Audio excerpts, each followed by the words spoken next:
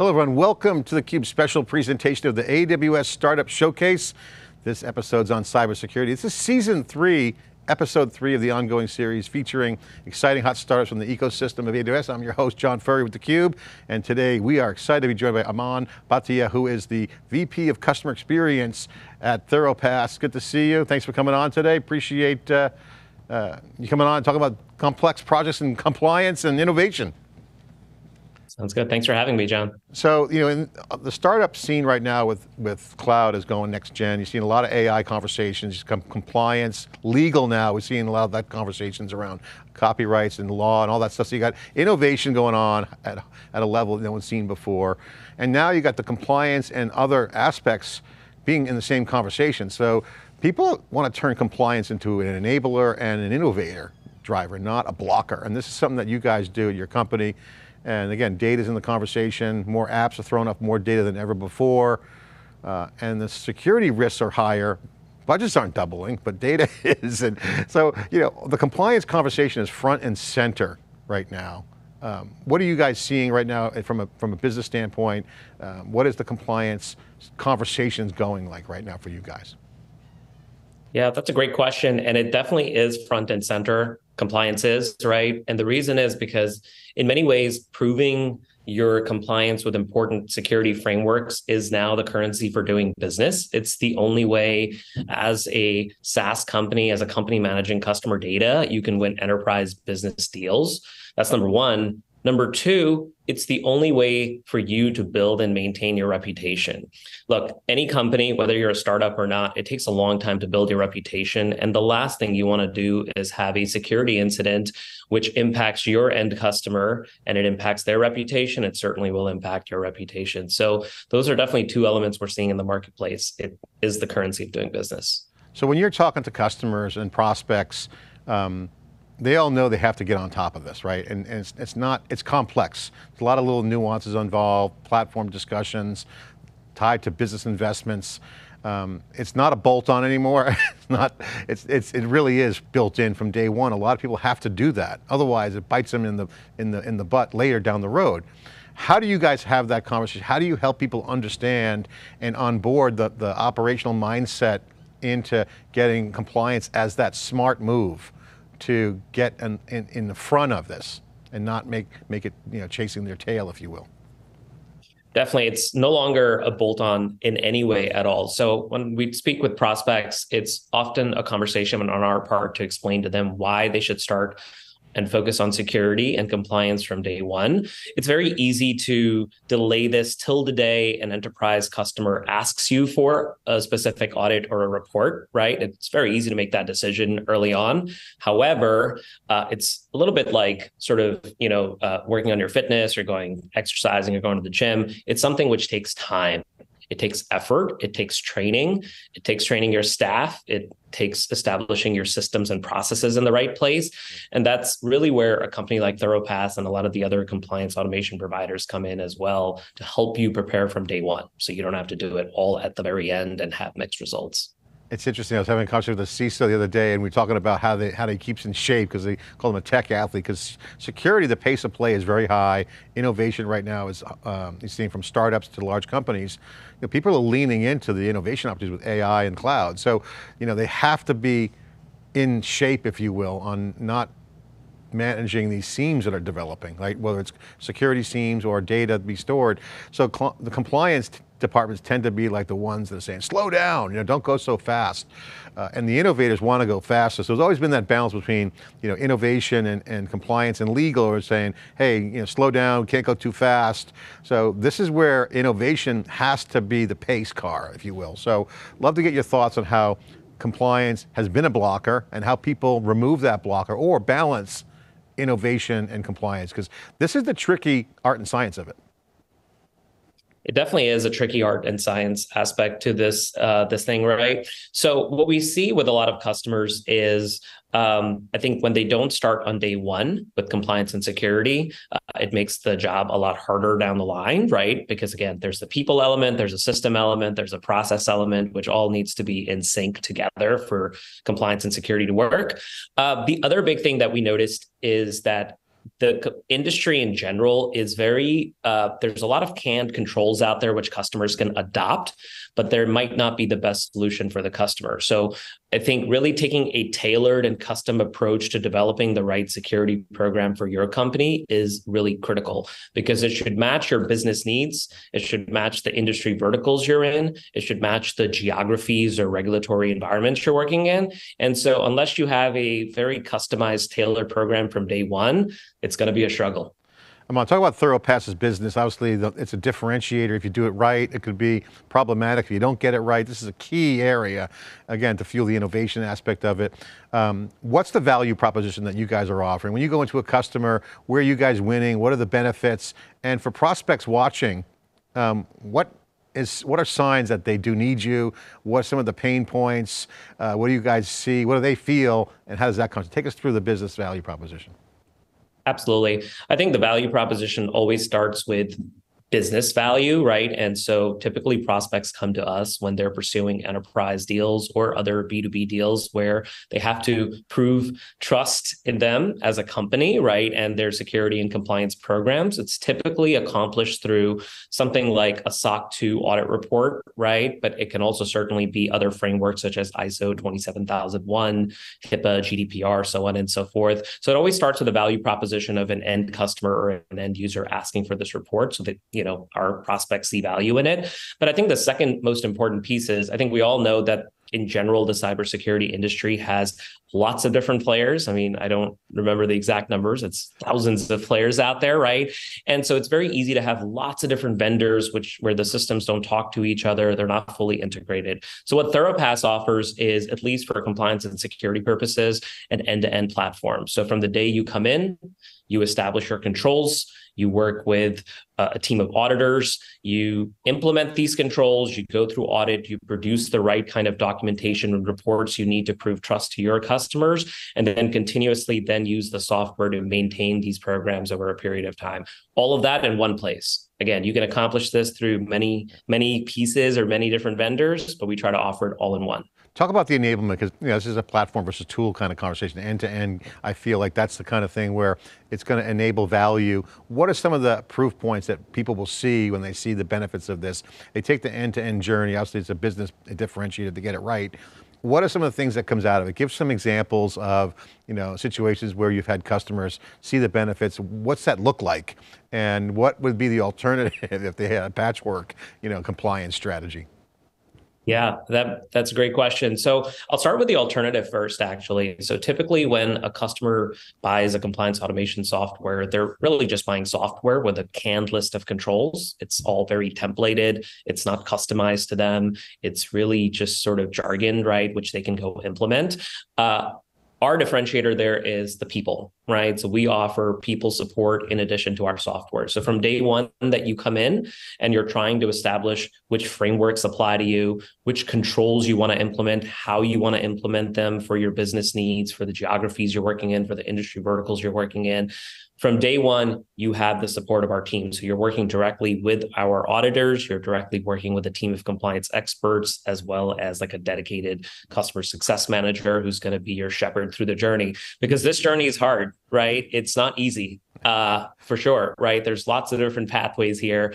And so typically that's the big differentiator which our prospects see from ThoroughPass. I mean, when I think of examples, we've had plenty of prospects come from other compliance automation providers where typically they have the software, they try to work through the software, they get a bunch of green check marks, but ultimately when they go to audit or they're trying to prove trust with other companies, there's a lot of other questions that pop up. So we are trying to differentiate ourselves by proving that, we want to show the green check marks that actually mean something. It's interesting you brought up audit and trust proof. This is huge. So you got, I would say, two categories. Startups, they're always running as fast as they can. They're building value. You got the big companies who also are in that other bucket, and they're doing new progressive things, and they're doing, they're innovating, right? They're doing what they got to do to reinvent themselves and refactor for the next gen cloud.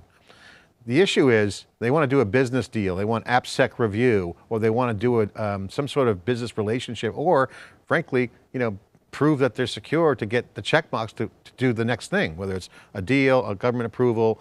A lot of these things go on all the time, and I hear more horror stories and from companies saying, I lost that deal because I didn't have a SOC 2 report, or I lost that deal, I needed a pen test.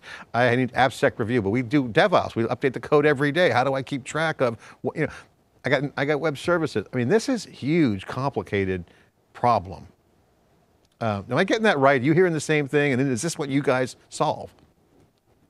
100%. And exactly more reason why to start working on this from day one. Because like you said, there's the AppSec review piece, there's change management piece, it's documentation, it's having the right policies, procedures, and all of the right controls implemented. And not to mention, while there are many different kinds of IT audits that you can pursue to prove trust to your customers, there's also other things such as pen test, which we also offer in-house as well. But it's a complicated journey and you don't want to go through it alone. And this is where having the right software solution certainly matters, but also having the right experts so they can help customize the program for you matters a lot as well. One thing that comes up a lot in the CUBE conversation we're out there around this kind of area is ease of use and customer experience. For instance, is it like getting root canal on some level? Oh my God, I want to go get that done. Compliance, this is like, I got to get all this work I got to do. Where's the benefit? There's a lot of work involved in IT related compliance. How do you guys make that easier? And how do you answer that question of, if I go down this journey, I want it to be as easy as possible. I'll make the investment, but I got to see some benefit. I don't want to be, up to my eyeballs in busy work and hassles and, all these forms I got to fill out. That's kind of oversimplifying that, but you get the idea. How do you guys make it easier? Exactly. And I think this is where our software and our expertise combined make a difference, right? Because for instance, with a lot of the compliance frameworks, there are large number of overlaps. And so what our software tries to do is to really simplify that overlap to make your life easier. So you don't have to do repeat work. So you don't have to do things all over again, right? At different points when you're pursuing different frameworks. That's where we try to make a difference. A great example of this is imagine you're a healthcare tech startup, right? And so you certainly need to pursue SOC 2 because that's a very common currency of doing enterprise business, but you might also want to prove that you're HIPAA compliant or that you're, pursuing other certifications like high trust. There are a large number of overlaps amongst these frameworks. And what our software is able to do is to present those to you. So you're able to do all of the work at once.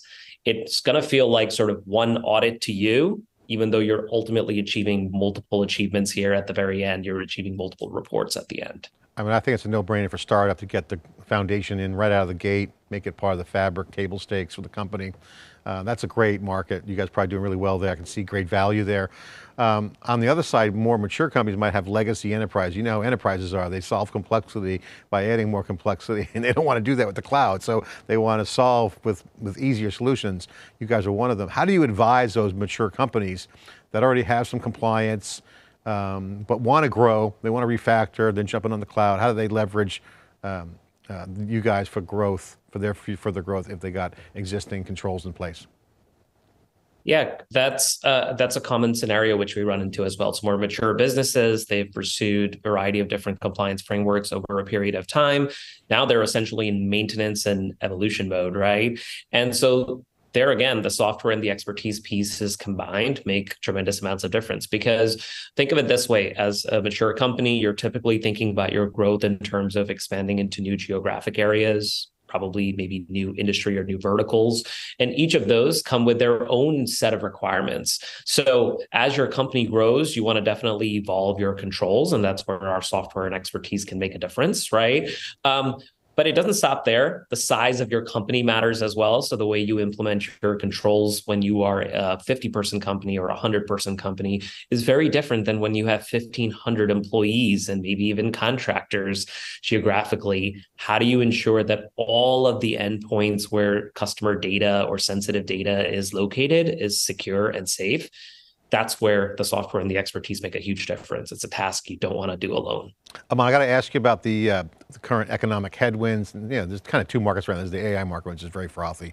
But generally, we're seeing some headwinds. People think that's going to turn around. Always puts pressure on companies' spend.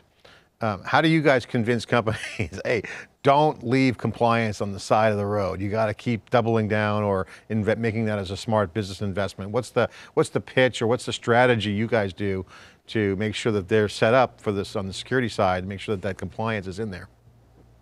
Yeah, I think first and foremost, everything that we've been talking about so far, that having a right security program in place is now the currency of doing business. There is no other way to do business. This is just a must-have. So I think that's a very important element of the conversation. But the other secondary piece is, I think, just in general, the industry is full of providers who are very, manual in nature. It's not software-based work. They're doing IT audits the old way. They're doing things using spreadsheets and SharePoints and documentation, passed on through emails and so on and so forth. And that's where the software piece makes a difference. We think that our software makes it easy enough and efficient enough for us to provide you service. And then we certainly try to pass along a lot of those savings as well, so that it can be both a cost-effective thing, but while still allowing you to pursue this must-have that you need to have. Why are companies hesitant on this? Is it because they don't want to look at it? They think their perception might be it's too much work. They ignore it. Are they too busy on other things? What are some of the reasons why people aren't saying, hey, this is an obvious tier one feature of our business? I think it's a little bit of all of the above, definitely. There's an element of effort and time that companies have to put in, which can be a detractor or a blocker for them pursuing this path, right? And making sure they're secure from day one. But what we typically notice as well is that it does, especially on when you're trying to secure your application and the customer data in your IT infrastructure, it requires some time and effort from your engineering team. And as we all know, engineering time is extremely valuable, right? And they are working on obviously sort of money-making features, hopefully, right? And so I think that's where we see the biggest blocker. People are very hesitant to use their engineering time for anything other than value added or business value. But I would argue that this is a business value because, again, for any company, whether startup or not, it takes years for you to build your reputation, and it only takes one security incident for your end customer to lose trust in you and to move their business somewhere else. And the other things, the deals, any kind of checks, you need trust. It's going to be a huge badge of value. And I think if a company has got product market fit on a product, they got to get compliance up and running. You can't wait. I mean, the downside is pretty massive. Give some color or commentary to downside to what would happen. Examples where you're seeing with customers that didn't make the right investments. What are some of the downsides? Because the business logic is simple. Product market fit, get compliance settled, because you're going to have reviews, you're going to have deals. What are some of the downsides? I want to share some color. Yeah, the downsides are definitely a critical security incident, which puts your end customer's data at risk. And possibly puts you even at legal or regulatory risk as well, right? I think what's very interesting in the cybersecurity industry in general is what we observe is that there's typically three endpoints which are the weakest from a company's security perspective, right? I think number one often tends to be people, right? And so it's very important part of what ThoroPass offers is security awareness training and modules built in for employees to get the right training, whether it's on securing customer data, whether it's with securing AI models, so on and so forth, right? So it's very important you secure your people in that way, right? And make sure they're doing all of the right things, because one mistake from one employee can lead to a massive security incident, which can hurt you reputationally. The second big piece that we notice is obviously from an application perspective, you want to make sure that your application is secure. There are no endpoints where, the threat actors are able to get in and do damage to customer data. That obviously, I think we've all read lots of news stories about data breaches, companies getting hacked, and so on and so forth, right? And the third piece is definitely there's also an element of physical security, depending on whether you're a remotely based company or not, right? You want to secure your office location. You want to make sure there's not confidential data. I mean, this might be slightly less so now in, post-COVID world, but threats still exist. There's a lot of customer data that gets printed out or is, sort of laying next to somebody's desk or anything like that. And those can all lead to security incidents, which are going to hurt you People got to assume, I mean, they got to assume the security is going to happen. I was talking, again, to another CISO and someone from AWS, for instance, around their shared responsibility model, which I'm a big fan of. I think people generally think that the shared security model is awesome. I mean, you have interoperability, you have multiple vendors working together. Security is a team sport. Everyone kind of agrees to that. But that creates seams, right? These seams can be exploited by the bad actors. So, you've got to assume something's going to happen. And if you can't get the audit done, if you can't actually get the data, this is huge. I mean, it's not even like, why even conversation? I just don't understand why people don't do this. I mean, is it because it's just mind share? They need to be reminded of it? What's the big reason, do you think it's not as fast? Is it just too complicated for them to get out of their way as operations? What's the core problem? Time and effort. Like I mentioned earlier, I think just the amount of effort, and our industry is very rife with lots of solutions, which are still very, I would call it old school in nature, right? They require a lot of work in spreadsheets or Notion, projects, or, different, large seams of data that you're storing on a Google Drive, and then you're sharing it with somebody else. And it makes the management of a security program really, really difficult and onerous.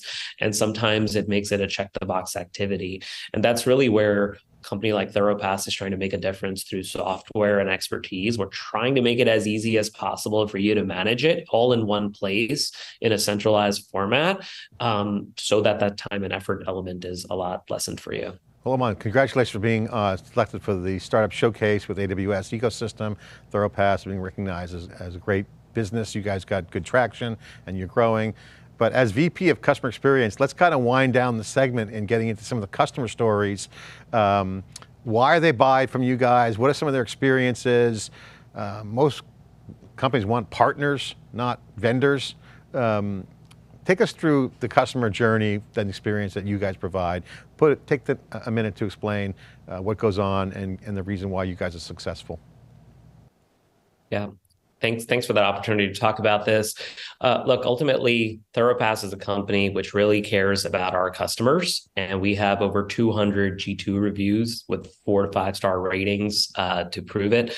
Ultimately, what we want to help our customers with is pursuing the right compliance and security posture. Because like I mentioned earlier in the interview, it's a currency of doing business. It's the only way to do business. So we want to help our customers be successful, innovating and building their business and reputation. And then secondly, and most importantly, our software plus expertise model really allows customers to build a custom and tailored approach to pursuing compliance and security. It's very easy out there to take a very canned or templated approach, but building a custom program for your company is ultimately the true differentiator, which you can prove to your end customers. That's awesome. Well, congratulations on your success. It's really hard for companies driving these complex projects, integrating the customer experience and compliance of their applications and using you guys. And I know you have a great client roster there, so congratulations. And thanks for taking the time and joining us on the program. Thanks for having me. Okay, this is the theCUBE special presentation of AWS Startup Showcase Cybersecurity, Season 3, Episode 3 of the ongoing series covering the hot startups from the AWS ecosystem. I'm your host, Jeff Furrier. Thanks for watching.